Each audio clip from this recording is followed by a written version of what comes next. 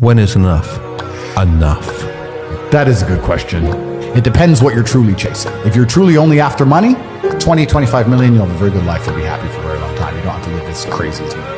But if you're after power, then it's never enough. If I carry on at the trajectory I'm carrying on, they're going to put me in jail because I'm too influential and I'm too dangerous. If I say I can influence an election right now. That's a huge worry, isn't it? It's scary for them. They're like, oh, who's this guy? Yep. And they've tried to get me to sell my soul. I'm not going to give too many stories, but on multiple occasions, they've tried to get me to sign contracts and offer me a bunch of money to shut up and agree to this and agree to that. And I won't do it. So now they're sitting there going, okay, there's this person with massive influence, perhaps the most influential man in the world. We've offered him to sell his soul so we can control him. He won't do it. He can influence things massively. He is a wild card. What do we do about this person? And they sit and they go, okay, well, accuse him of something, put him in jail.